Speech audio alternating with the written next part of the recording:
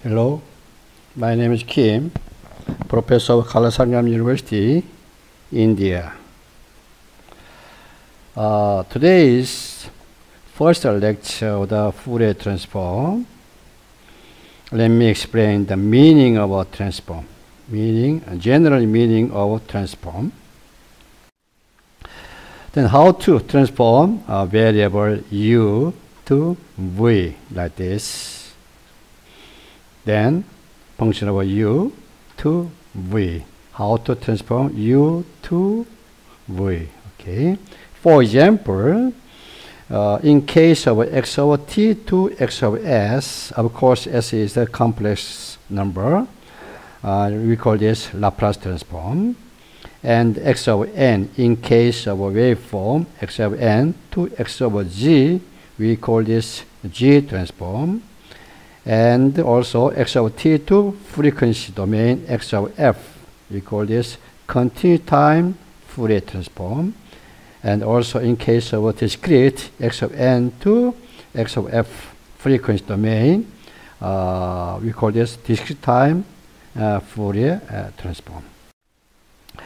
For transform u to v, okay, then f over u is here. We multiply the g function over g u v, and if we take integral with respect to variable u, then variable u will be removed like this. Then finally we can get the variable function of variable v. We call this general concept of transformation u to v like this. Also discrete time case also. F of n and is multiplied by g function of g mn, and then we summation we carry the summation through the variable n, then n will be removed. Then finally we can get function of m like this. By the way, here GUV and the GMN is here. What kind of these functions can be used? For this, we need to use some kind of orthogonal functions. But there are many kind of orthogonal functions for transform this kind of complex exponential function used very popularly. Also, g power over g mn. uv is continuous case, mn is discrete case. Okay, for my lecture, this kind, let me review notations: continuous time domain, discrete time domain. For the time, lowercase over t and the uppercase, this is period. Discrete case is n, this is m. Also the t lowercase is a variable, and the t is constant, this is a period. Okay. And the unit is second. In case of discrete time, this is a no unit. Also, of course, nm is integer also. And the frequency, uppercase of f, hertz or 1 by second. In case of discrete time, we use lowercase of f, is a normalized frequency by sampling frequency. Also, you can see here no units. Angular frequency, omega equal to pi f and omega equal to pi f. In this case, the unit is radian. In this case, radian per second, because this is radian. This is 1 by second. Okay, waveform x over t, x over n. This is a lowercase. This is lowercase. Therefore, usually we can represent the waveform with a lowercase.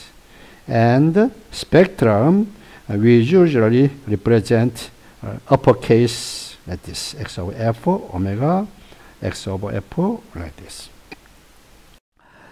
The Fourier transform, John Baptiste Joseph Fourier, French. He was mathematician, physicist, and also historian as well. Just before I mentioned, for transforming u to v, we multiply by guv and integral with respect to du. And for this, as just before I mentioned, we use this kind of complex exponential function. Then we can rewrite like this. Instead of this, we can use also instead of those waveform. Then now here, function of t, function of the omega and the t, with respect to t, then t removed, then the omega is removed. This is x omega. We call this spectrum. And also, this is a real number. This is a complex number. As you know, this from the complex number, we can take norm over g and angle over g. This here also, from this, we can take norm of x over omega. We call this amplitude spectrum. And angle over x over omega, we call this phase spectrum. We call this Fourier transform. Especially, there is continuous time. Therefore, we call this continuous time Fourier transform.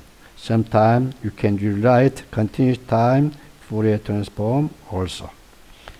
In case of a discrete signal, here, now you can say instead of integral, you can use the summation x of n multiplied by exponential to the power of minus j omega n.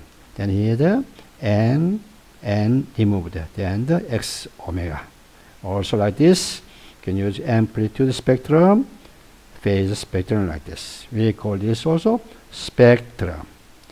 Especially x of n is discrete time signal, therefore we call this discrete time Fourier transform. Thank you so much for your watching. Today I explained the basic concepts of a variable transform and how to extend the transform from general expression to Fourier transform. Next topic is the formulas of Fourier transform in detail and conditions for x over t to have a Fourier transform. Sometimes we call this Dirichlet conditions. Please look forward to next lecture. Thank you very much.